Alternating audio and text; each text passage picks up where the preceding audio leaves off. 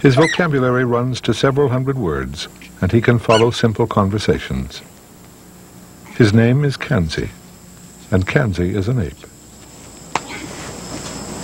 You're going to help him get some sticks? Good. We need more sticks, too.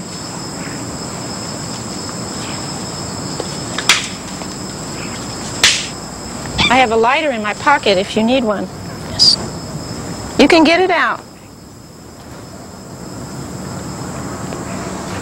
I hope I have a lighter. You can use the lighter to start the fire.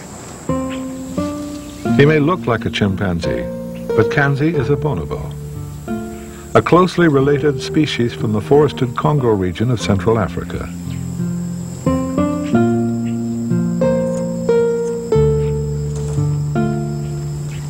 Bonobos are highly intelligent and physically similar to human ancestors, whose remains are found in this cradle of mankind, the Great Rift Valley of East Africa.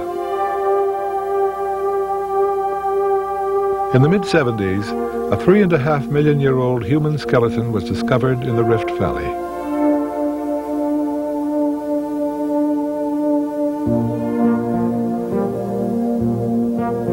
She was named Lucy, for the Beatles song, Lucy in the Sky with Diamonds, which happened to be on the radio at the time.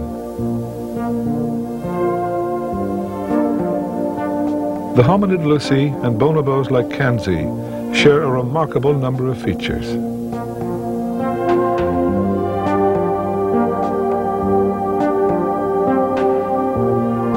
Their limb proportions and the way in which they walk are similar.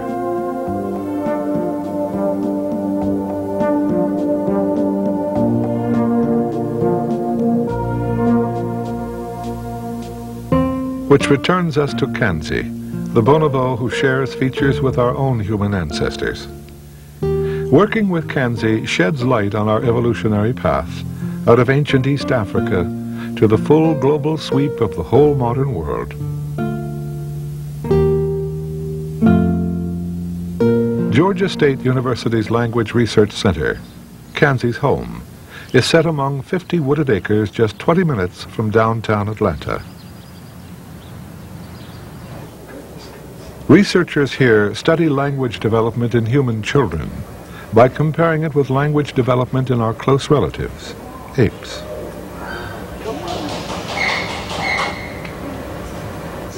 Kanzi, working on word tests with Dr. Rose Sevcik. Let's listen some more.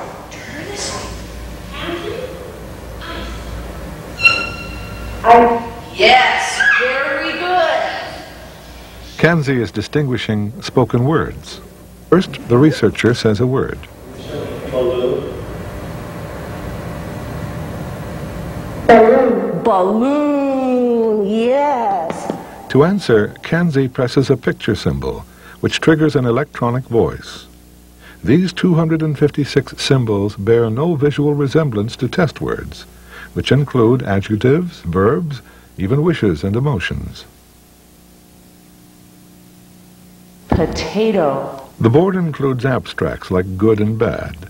Some human adults working with Kanzi have taken a year to memorize these symbols and master the board. House. Rock. Rock. Good, Kanzi. Kanzi. Chicken. Chicken. That's right. Thank you, Kanzi. Kanzi. Hot dog. Hot dog. Hot dog. Perfecto. One more. How about grapes? Success. Good job. Good job. And then we'll get some more grapes. How does that sound? Yeah.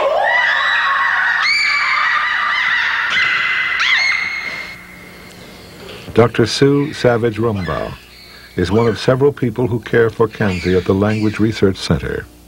They often prepare their meals together. There's some cheese. You put that in your tummy. This is going to be for hot food. Okay, I want you to go put the onions in your hot food. I got the onions in a bowl. Let's go put them in our hot food, and we'll come back and turn the TV on. Get your onions right here and put them in your bowl.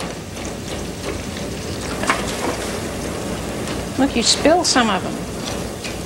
Savage-Rumbaugh has monitored Kanzi's language development since soon after his birth, 13 years ago. Let me get you a spoon to start with, Kanzi.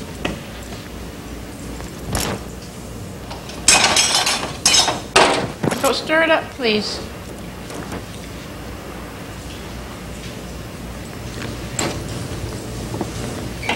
Yeah. Will you wash this potato off for me? Could you wash the potato?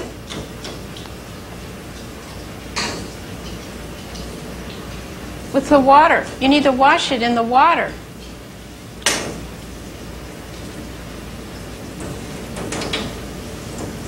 That's very good.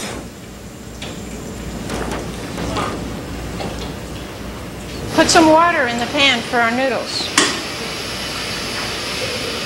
More water. More water.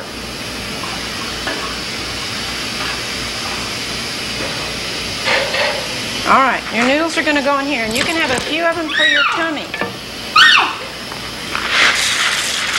Kanzi, could you turn the water off again, please? How did bonobo evolution get here, from here? Bonobos and chimpanzees live in Central Africa. But whereas chimpanzees range from rainforest to dry savanna, bonobos are restricted to dense jungle, virtually encircled by the arcuate course of the Congo River.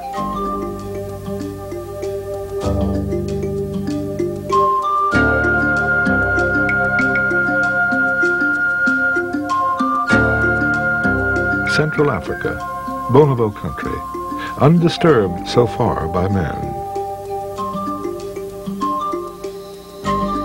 Until the 1970s, bonobos were not recognized as a species distinct from chimpanzees. They are smaller than chimpanzees and very gentle. Together, bonobos and chimpanzees are human beings' closest living relatives. Research into chimpanzees' language acquisition began years ago. Vicky, do this. Do this, Vicky. Do this. No, do this. That's fine. In 1947, American psychologists Keith and Catherine Hayes began teaching human speech to a young chimpanzee called Vicky.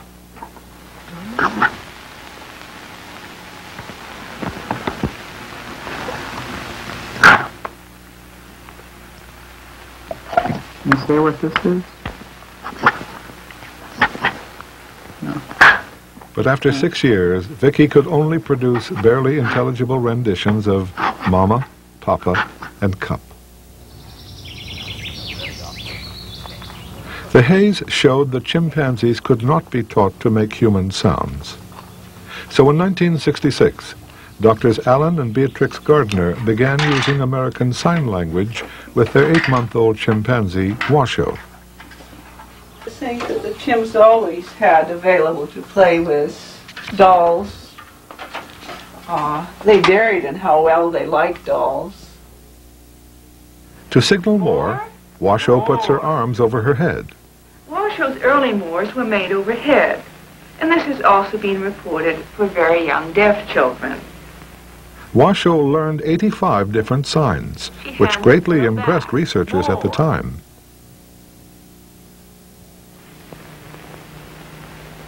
More. Within. Open. Open.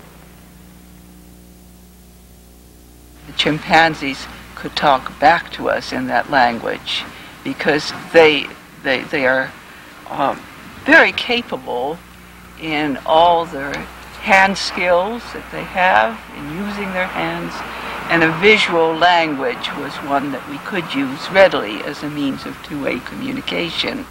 But a scientific paper published in 1979 refuted the results of the sign language method. The paper's author, Dr. Herbert Terrace of Columbia University. What I saw was that the chimp was more or less mirroring or shadowing the teacher signing. That the teacher would sign something to them and then would feed it back, either the same sign or related sign, or throw in a few general purpose signs. Terrace reached his conclusion after analyzing sign language used by his own chimpanzee research subjects. Discouraged, attempts to teach language to apes waned for a while. However, researchers at Georgia State pressed on. Osty's getting ready, Shelley. Dr. Savage-Rumbaugh tried a method whereby apes could not imitate humans. Wearing headphones, the subject responds to a hidden questioner by selecting the appropriate photograph. Ready, Shelley. Austin, find the apple. Give it to Sue. He gave me kiwi, Shelley. Shelley says no. Wait, just wait. Just leave these there. Find the snake. The snake. Wrong again. All right, Osty, I need to listen through your headphones and see what it is. Austin has difficulty with headphones, but what if he can see the speaker? Osty. Snake. Snake. Very nice, Austin. Very nice. Find the apple. The apple. Once more with headphones, and once again, wrong. No? All right. Let me have your headphones and let me listen to Shelley. Now, what happens when Austin hears the question face to face? Apple. Apple. Apple. Very nice, Austin. In the end, the results of similar tests with Austin proved inconclusive. Then there's Kanzi. Does he really understand what he hears? Here's your pictures now. Let's watch them all. Take one around.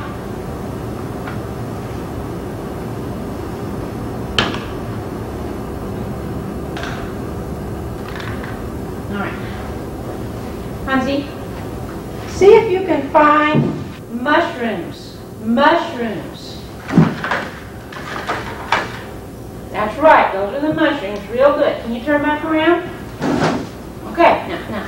Okay, you're doing real good, Kanzi. See if you can find Madhu, the orangutan. You see Madhu? Good job. Good job. See if you can find some melon. Melon. Melon. Thank you. See if you can find green beans. Green beans. Very nice. See if you can find a picture of soup. Soup. Very nice. Thank you. That's me. See if you can find a picture of coconut. Coconut. Good. Good job. See if you can find a picture of oranges. Oranges. You see a picture of oranges? Thank you very much, Kanzi. See if you can find a picture of banana. Banana. Very nice. And now we need Pamanisha. Do you see Pamanisha? Another bonobo. Thank you. And now we need keys. Do you see the picture of keys? Thank you, Kanzi.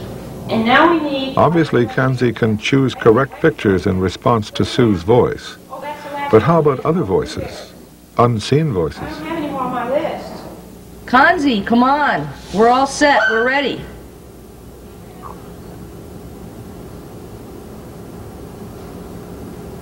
With Dr. Rose Sevchik putting questions through a microphone, Kanzi takes the test that Austin failed.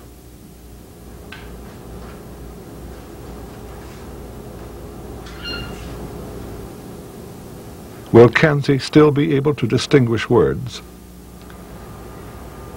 Kanzi, give Sue the picture of Jews.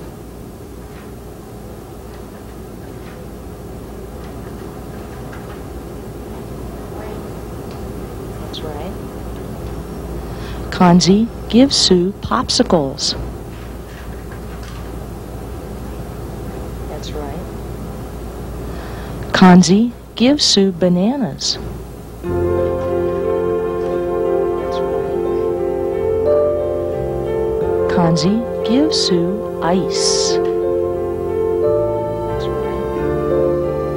Kanzi, give Sue pears. That's right.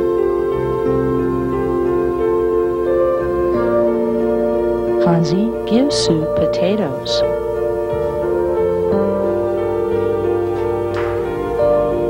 Kanzi has picked up several hundred words, not through formal training, but in daily life with Dr. Savage-Rumbaugh and others. Good. 1980 was the year of Kanzi's birth into the bonobo clan at the Language Research Center. He was less than a month old when this film was shot. Kanzi is the one being kissed by a nurturing female called Matata. In bonobo society, infants are passed back and forth among adults. The whole community takes turns babysitting. But baby Kanzi was happiest with Matata.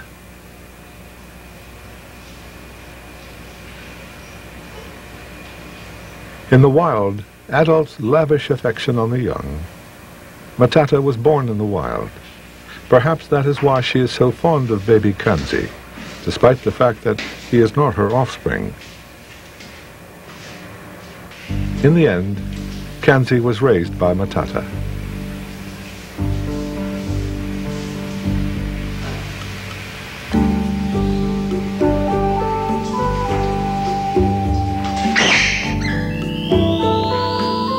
Meanwhile, researchers were trying to teach Matata words without much success.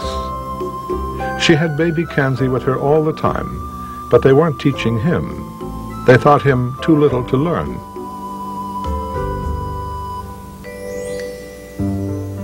Then when Kanzi was about 2½, the unexpected happened. He would say apple and chase. Then he would go over and pick up an apple and then look at the researcher with a smile on his face and start running around the room. So to everyone's surprise, they found that Kanzi was learning language while they were trying to teach his mother and paying no attention to Kanzi. What was happening was that he had been learning by listening to what people said and observing what they did, much as a human child might. Kanzi amazed his researchers. Apes had been taught language before, but he picked it up on his own. Go get your ball. Kanzi understands long sentences as well as words. He's no good with lists, but sentences present no problem. Sue dons a welder's mask to prevent him reading her expression. I'm going to put on my mask and we're going to try a sentence with Kanzi, okay? Can you hear me, Kanzi? Give the doggy a shot.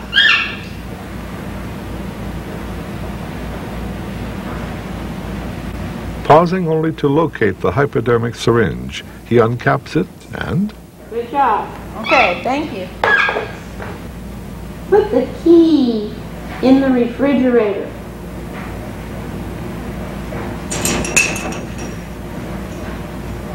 Good job. Thank you. Very nice. Okay. Take the chow outdoors.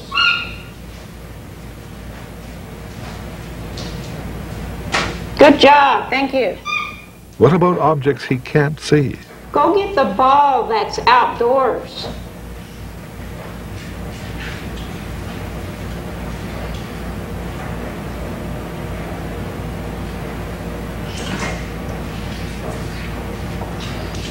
Very nice. Thank you, Kanzi. Kanzi, could you take off Sue's shoe? Could you take my shoe off, please? You might need to untie it. Sometimes Kanzi applies his own logic. Asked to put water on a carrot, he threw it outdoors. Chided by Sue, he pointed to the rain. The carrot was wet. Now you can take it off. It will come off now.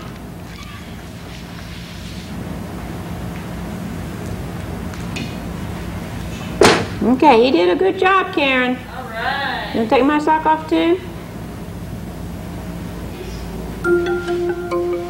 A vocabulary of 800 words confers basic English skills.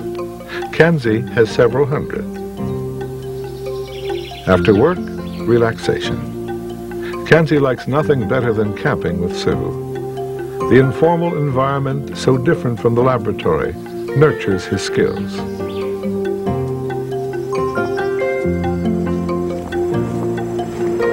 Look at all this stuff that's here for our campfire.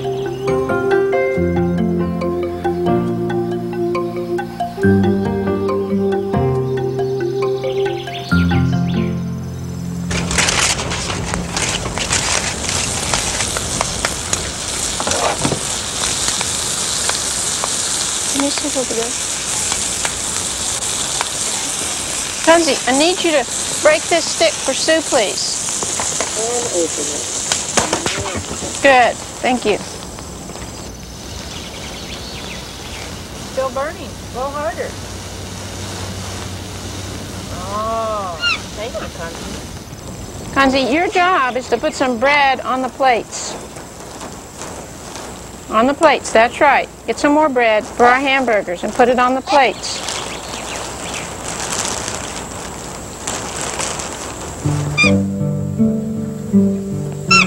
Okay. In Swahili, Kanzi means buried treasure. True enough.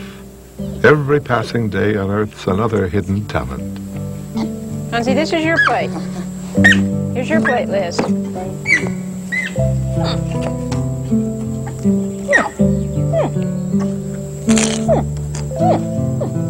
Yeah, you're happy. I'm very happy about this part. You got to put some water on the fire. Do you see the water?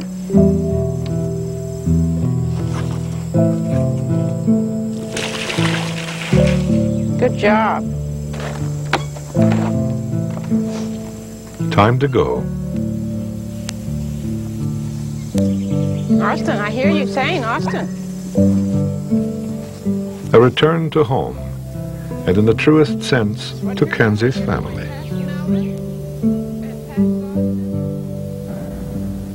In 1992, Kanzi's foster mother, Matata, gave birth to a child of her own.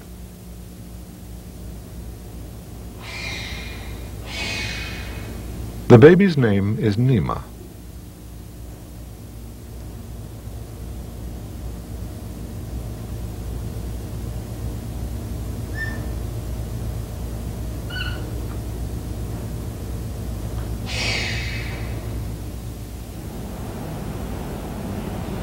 Film of Nima's birth shows Matata serving as her own midwife. Grasping her unborn infant by the head, she delivers it. Within moments, she draws the infant to her breast. A bonobo first on film. Nima, gaining size and strength with plastic barbells. Nima is the youngest of Matata's brood. Oldest is a 7-year-old female called Panbanisha.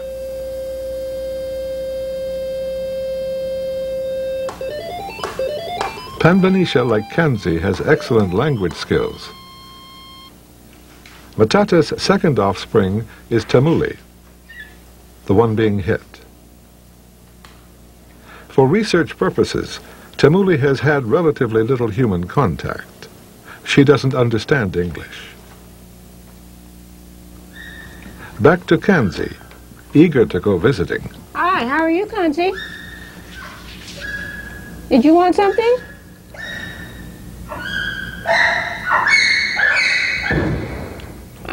that. Keys. Keys. You need a key? Need a key, huh? I have some keys right here. Cultrual. Keys. You want to open that, huh?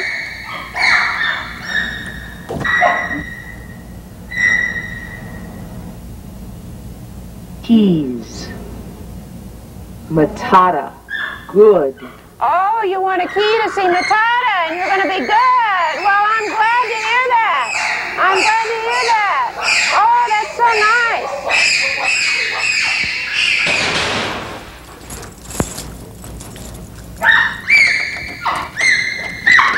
Come on.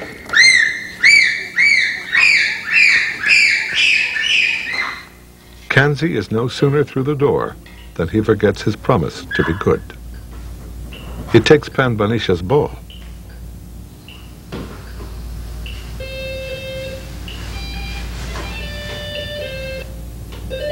Pan-Banisha is more demonstrative than Kanzi. As to losing her ball, never mind. It's her turn for a walk in the woods with Sue. Pan-Banisha, like Kanzi, loves the woods. She takes Sue walking here just about every day. They stop to chat, using the speech board, which is never far away. Bug. Chase. Chase, Pan-Banisha replies, demanding to be chased. Play chase is a part of their routine, but like a human child, Pan-Banisha quickly tires. Carry. Yes.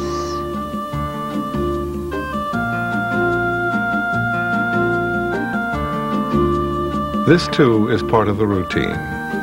Pan-Banisha's command of human language equals Kanzi's. But she is strong-willed. Testing her skills is no easy task. Pan-Banisha, will you do something for Sue? Will you do something? And then you'll chase her. And then I'll chase you. Yes. No. Chase. Yeah. Tell her yes, you'll chase her, but you want her to do something for me, Ryan. But I want you to do something for Sue. Yeah, we're going to do some things, and then Ryan will chase you, okay, Pan-Banisha? Okay. Give Pinky some apple. Oh, that was very good. Thank you, Pan-Banisha. Could you throw the kiwi? Good job. Good job. Thank you. You can have some jelly. It's all right. Let's go chase, Ryan. After work, playtime. For all young mammals, play is an important part of discovering, testing, and experiencing their world.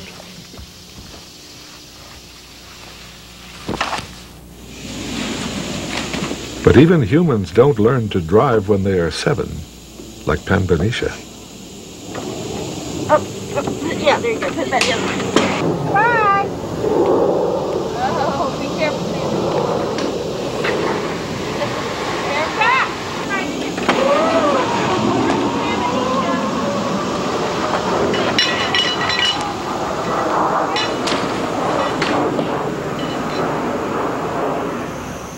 Overexcitement can cause bad behavior, such as jumping on the dog. Oh, Pan-Banisha. Dad. Dad. Dad. Dad. Dad. Dad. Pan-Banisha knows she's being scolded. Is this the face of bonobo contrition? Good. I hope so.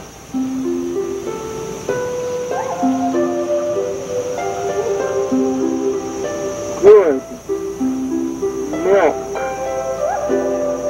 You want some milk? I know, you always want some milk when you're planning to be good. I like it. As if to atone, Pan-Banisha goes to pat the dog she jumped on.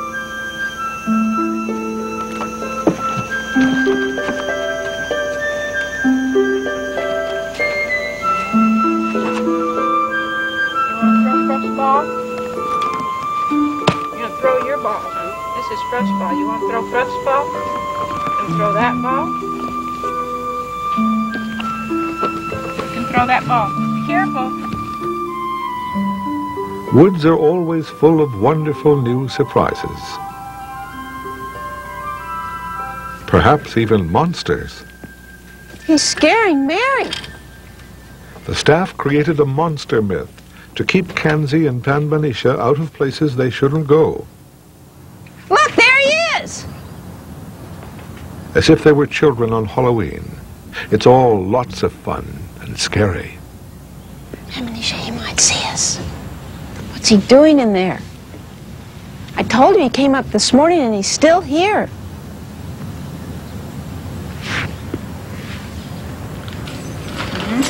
Masks have always given their wearers an implicit power.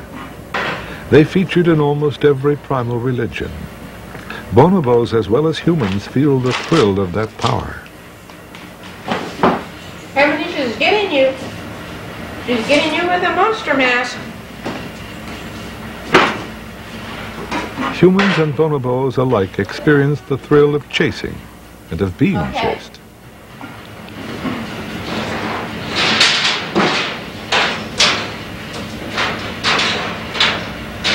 The gorilla's getting tamale.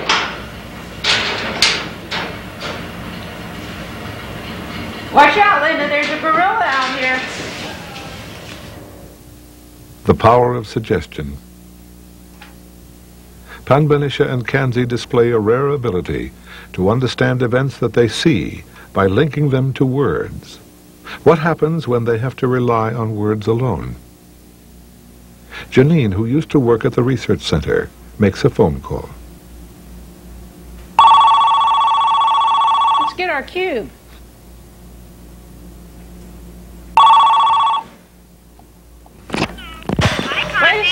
Wait a second. Hello, Kanzi. You know who this is? Does this voice belong to a person? Kanzi hasn't the slightest idea what to make of a voice he can't see. Kanzi, can you tell Sue who this is? Tell Sue. Talk to Sue. Tell her who's on the phone.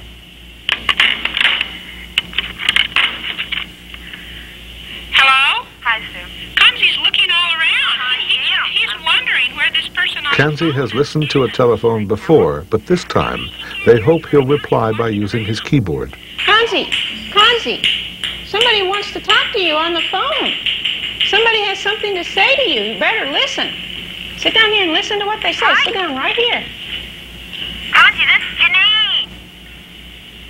I'm just talking to you. Kanzi, I want to tell you something. How impossible. Conversing with someone you can't see. Kanzi, I was going to come see you. I'm going to bring a backpack with some surprises. Would you like some surprises? Can you tell me if you'd like some surprises? Surprise. You would? Surprise. Okay. Kanzi, come up here. He used the keyboard in response to the phone, and that's a first. Would you like any food? Tell me what food you'd like. Surprise. Some food surprise. Food surprise. Kanzi, would you like a juice or some M&Ms or some sugar cane? M&M's. M&M's. You like M&Ms? Okay. Kanzi, is there any other food you'd like me to bring in the backpack? Ball. A ball? Okay, I can bring a ball. I'm going to bring him to see you. Then Janine visited. Will Kanzi recognize the puzzling source of the telephone voice? I was on the phone with you. And will he remember her words, conveying a promised surprise? Hello. Surprise. Yeah, you talked to me about a surprise on the phone. I did bring surprises in my backpack. Oh, this is the food surprise I brought for you. Kind of like gummy bears, yeah. And remember what else we talked about? We talked about M&Ms. Should I show you M&Ms? M&M's. Whole big box full of M&M's. And there's one more. One more thing you talked about. It's very special. Do you remember? Can you remember what you talked about to bring in my backpack? Slap it. Oh. Yes, Kanzi. Yes, that's right.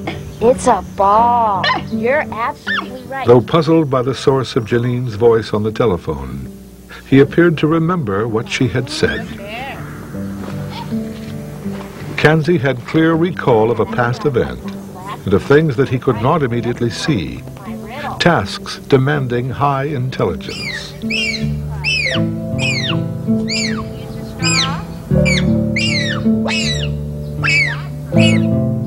job. I have a hard time doing it. You did a good job putting a straw in the juice. By example, Kanzi may be telling us, it's 3.5 million years since we parted company in Africa. But you humans didn't leave us apes so far behind, after all. Video games. To win at these, children have to master complex rules. React with lightning speed to computer electronics. And they have to think ahead. Does Kanzi have those skills? Go get this other one.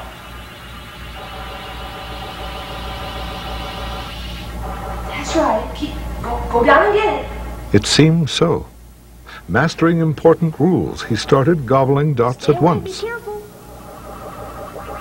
Keep pulling. Now you can get him. That's right. Be careful. Woo. All right! Dr. Cherries, wait! She's still playing! Go! Run. Red and yellow monsters are lethal, but a player can eat them and score when they turn blue. Rose helps Kanzi understand this complicated rule. Okay, now get the monsters. Get them. And take the cherries too. Now watch out. Stay away from them now. Now you can chase them again. Time to chase them. Kanzi's movements became ever more skilled. Now you have to stay away. Get away. Run away. Run. Oh, now we can chase him again. Go get him. Oh, no! He may have lost that game, but research with Kanzi and his clan shows that bonobos are primates gifted with extraordinary intelligence. Ongoing research, it is hoped, will offer clues to our own evolution.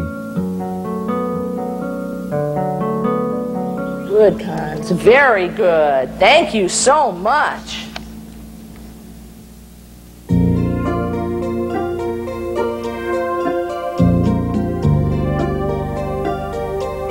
3.5 million-year-old Lucy shows that hominids walked erect even then.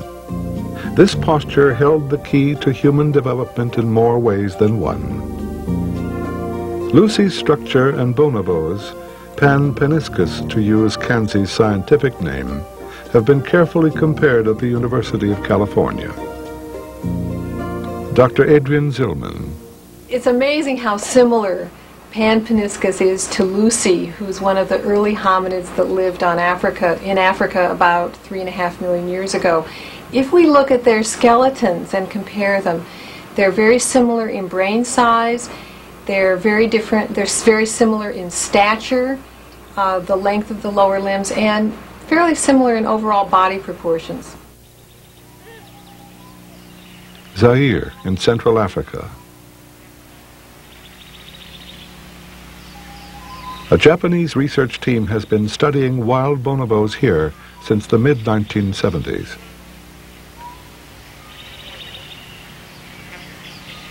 What bonobos make of humans, we can't say. But humans learned a lot about bonobos. For example, in the wild, they often walk upright.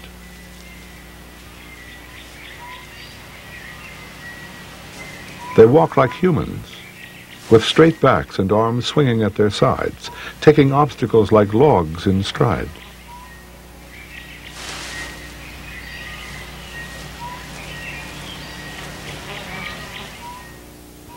Wild bonobos, like the ancient hominid Lucy, can walk upright for long distances, even in rough terrain.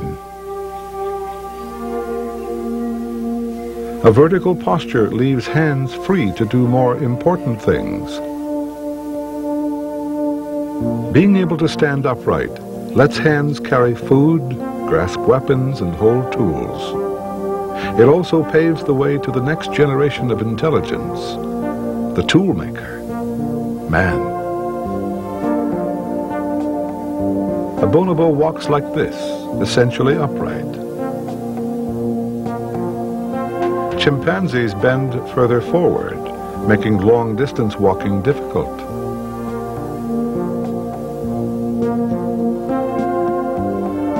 In modern man, the back is perfectly straight.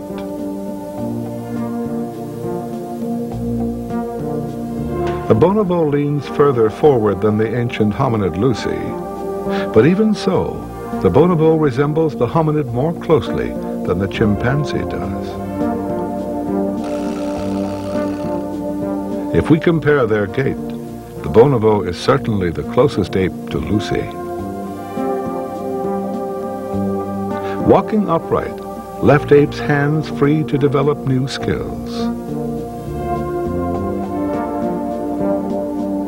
Development didn't stop with hands. An erect posture made room in the throat for larger vocal cords. Tongues became freer to wag. A, I, U, E, O. By contrast, a chimpanzee's tongue has little space to move, preventing it making a range of sounds. With voice came language, with hands came tools, and the dawn of modern man.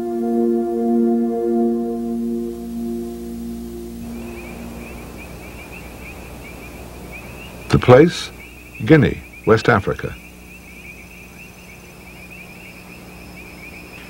Since the mid-70s, researchers have watched chimpanzees using stones to crack nuts.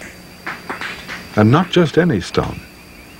They select rounded hammer stones, and the anvil often has a depression in the middle, so that smooth nutshells don't roll off the edge and escape the hammer.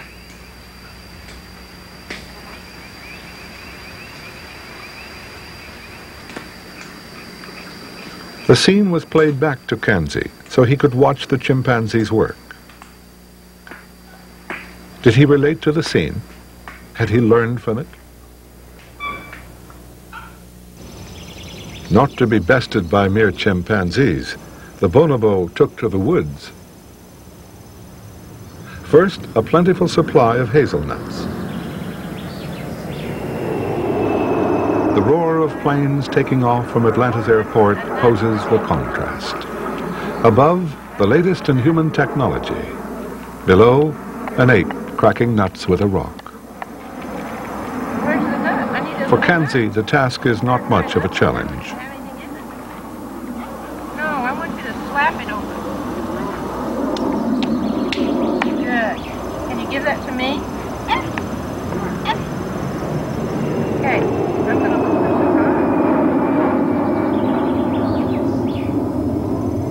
at But surely a quantum leap separates just using a rock and making it into a tool. Dr. Nicholas Toth, an archaeologist from the University of Indiana, would survive very well in the Stone Age. An accomplished stone tool maker, it was Toth's idea to have Kanzi make a blade. He devised this food store, securely fastened by a rope.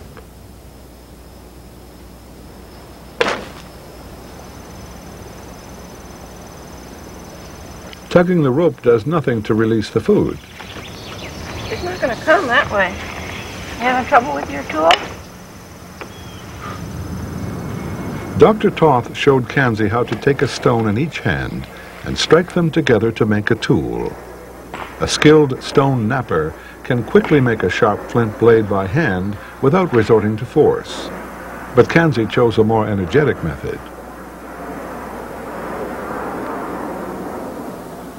Whatever works, use it.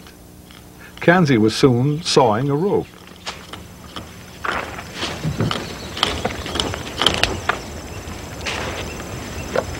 Perhaps we just witnessed a replay of untold similar moments in our own human prehistory. In a very interesting way, by his own innovation, he learned that by throwing one stone against another, he could easily fracture them and produce sharp edges. This is something he never showed him. He learned on his own. Just a few months after Kanzi started flaking stone, he learned to do this all by himself, by throwing one stone against another. So this may be showing us some glimmerings of the origins of stone technology in human evolution. On one occasion, demands imposed by 3 months of filming caused human and bonobo tempers to flare. The producers asked Sue to put sentences to Tamuli to see if Kanzi would explain them to her. But Tamuli, who does not understand language, became frustrated. She began kicking Sue. Pound for pound, apes are 5 times as strong as humans. Even Tamuli is stronger than Sue, let alone Kanzi. With Sue trying to convey that she had misbehaved, Tamuli sought Kanzi's help. To his credit, Kanzi tried to arbitrate, keeping them apart. Tamuli is still unrepentant, and Sue? I'm not gonna have it.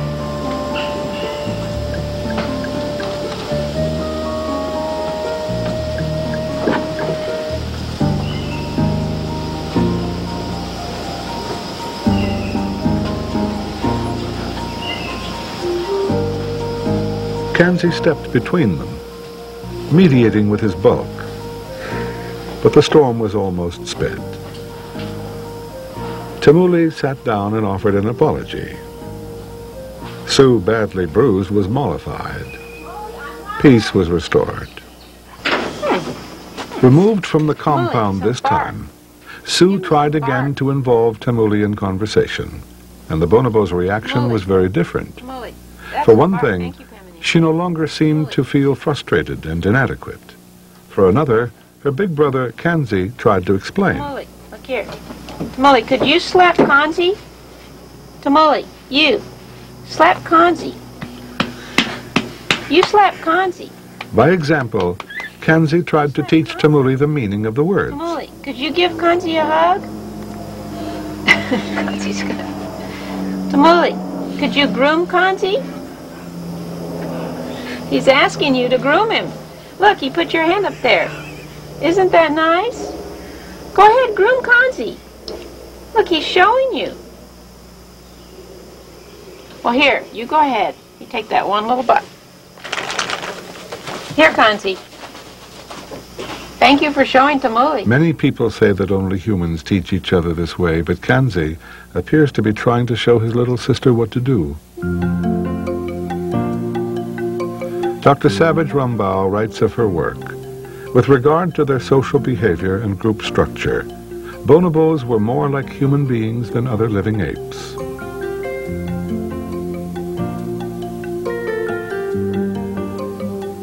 At times, she writes, I seemed to be staring into my own distant past and seeing quasi-persons. They were not people, but near people. As I watch bonobos even today, I cannot but sense that I am in the presence of the emergence of a human mind.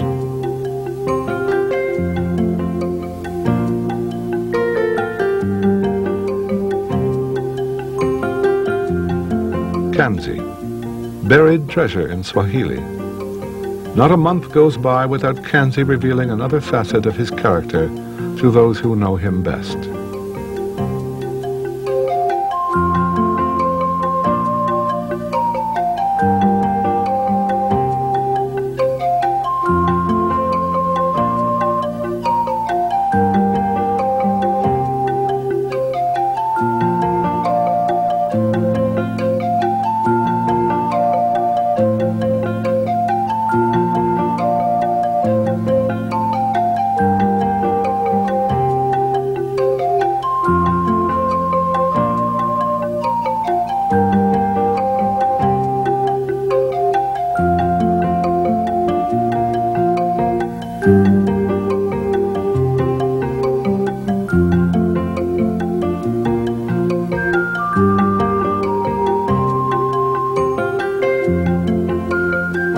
Kanzi, buried treasure, promises to teach us much, much more about the journey of the human species from its ancient bones and shadows in the storied land of apes.